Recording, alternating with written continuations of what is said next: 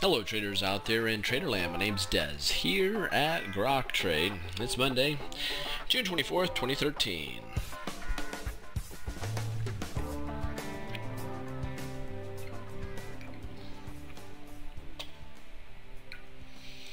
Crazy day here on Wall Street. We have the S&P down 1.21%, which is a brutal day, to say the least, well below 1600. The Dow down 0.94%, off 140 points. At one point, we were down over 230 points for the day. NASDAQ off by more than 1%. Russell's off by 1.3%. Banks off by 0.44%, so not as bad as rest of the major indices. VIX, which is the volatility index, which is the fear indicator. The fear indicator does spike 6.3%, now over 20, gang. It's been a while since we've seen these numbers. And we have gold down 0.9%, silver off by more than 2%, crude oil up 1.23%, with the US dollar up a fraction.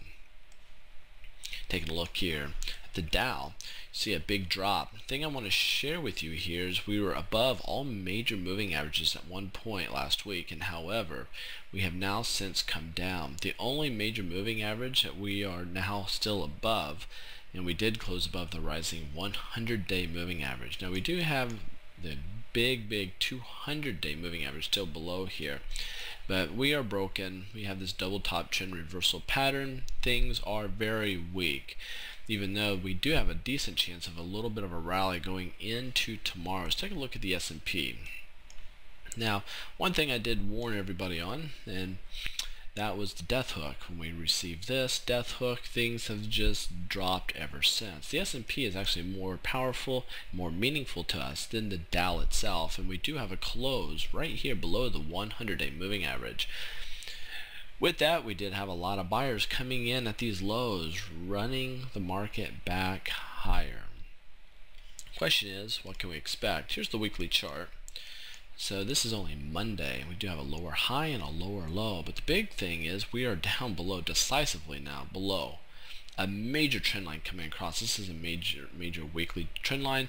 So far we are below the 20-week moving average also, but we do have a trend line coming higher that could act as some support. So we're caught between these lines. Anything can happen. On the monthly, we're going to be wrapping up the month here, gang. We have what's called a bearish engulfing with a lower high and a lower low. We are at a support level. I'm telling you, going through the rest of the week, if we go down below this major monthly trend line, this market is in significant peril. So it's something to be watching for. And I do want to show you quickly gold on the monthly. We are dropping more. I mean, gold has just been on a free fall. Same thing with silver on the monthly chart, a free fall, and so far down below a lot of support levels. And we'll quickly take a look at Google on a daily. We had this pullback here. If we do gap higher above the 20-day moving average, you will have what's called a morning star reversal pattern, and we could get a bounce off this support level. And Apple here is in a free fall. It's begging for some support at $400. Can you believe Apple now is at $400? Crazy.